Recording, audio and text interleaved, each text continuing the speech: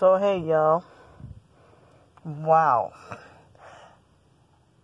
they even gang stalked me here in Alabama. I don't know if perps were alerted here in Alabama, or I mean, there was nobody following us all the way directly, but it's like on the way back, like the moment we pulled out of the driveway, and then just before we can turn that corner, I saw it was a young black perp. I noticed it seemed like a lot of the white people have the white vehicles, and the black perps who drive and follow me around have the red vehicles. So this guy, he gave me that guy, I don't remember what sports car it was. If it wasn't a Mustang, I don't think it was a Mustang, but it was another sports car. And look, I think she's a perp right there, because she's just sitting there idling that loud truck. And the moment my roommate and her son went in, then she come right out, like almost immediately after. So then that young guy, he just gave me this like, he didn't have a mad look, but he had a look like with no facial expression, but I can tell it was a hateful kind of threatening Gangsta Thug kind of stare.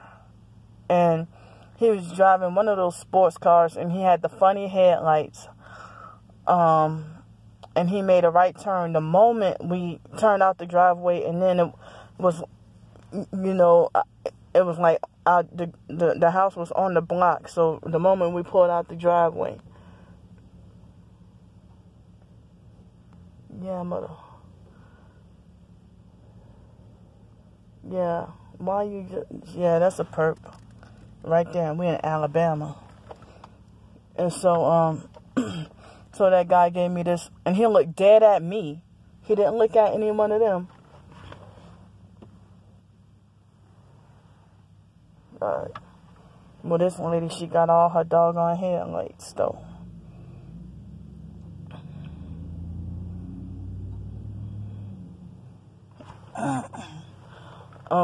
So and he was like a light brown skinned black guy, and he just, like, he didn't have his face twisted up, man, but he had this look, and I don't know, it was a look with no expression on his face, but it's still, he looked like dead at me, and the vehicle was red, and it looked, I mean, I don't know, it just looks so intimidating and frightening. Like, this young kid, he's younger than me, way younger. I can tell that he looked like he was 22 and under, and so, that's why I stayed in here while they went in there, just so I can do this video. But so, and there's hardly anybody on the road here, and with the very few cars on this road, on the street, I saw a few white cars, like one white truck and a couple of white cars with the one headlight.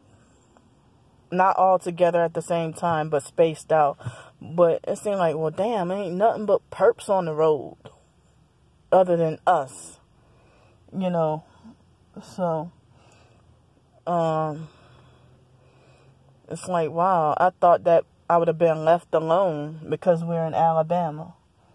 Just a little afternoon, vacation. It's nice to see the country, So, it was nice to see the country and have a little getaway. And so, yeah. So, alright. So, I'll see y'all later. Bye.